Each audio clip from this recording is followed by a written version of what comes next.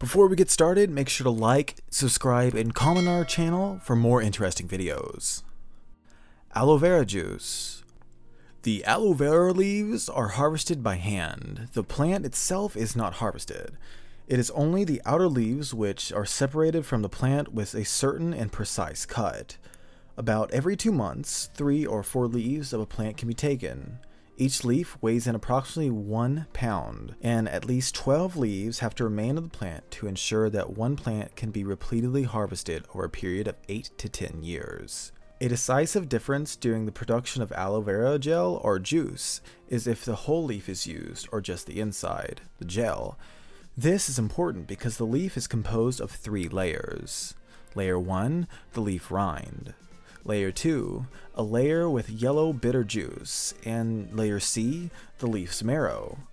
The second layer, the yellow juice, contains aloin, which is emodin. Both have strong laxative effects, which is commonly known in pharmaceuticals.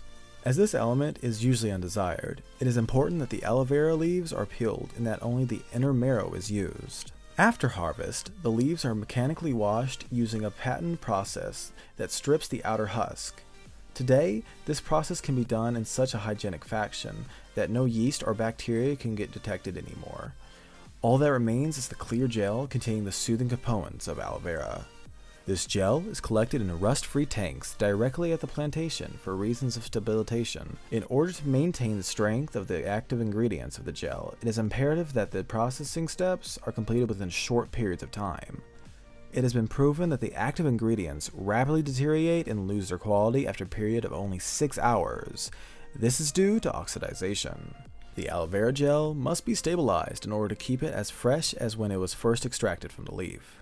During the stabilization process, it is important that the gel is not exposed to excessive heat or aggressive chemicals, as this would destroy the gel's original components.